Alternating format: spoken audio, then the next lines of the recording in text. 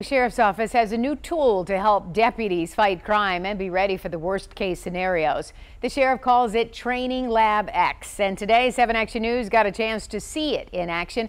Brianne Palmerini is live now with how it works. Brianne? Well, Carolyn, this new training equipment looks like something right out of a science fiction movie, and it's going to give deputies in this building a chance to see what those real-life situations feel like before they happen.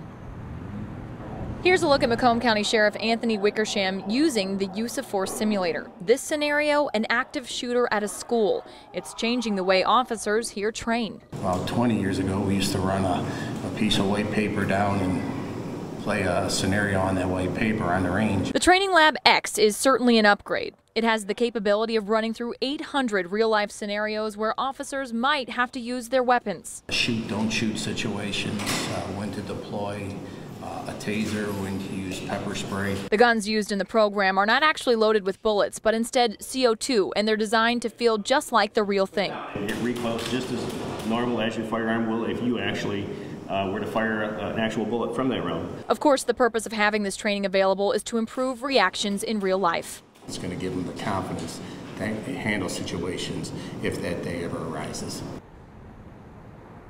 Of course, the deputies received this video and this training equipment a year ago, but it took a lot of time to get it installed and up and running. So now they've got it working and deputies are using it here. Live in Macomb County, Brianne Palmerini, 7 Action News. All right, thank you so much, Brianne.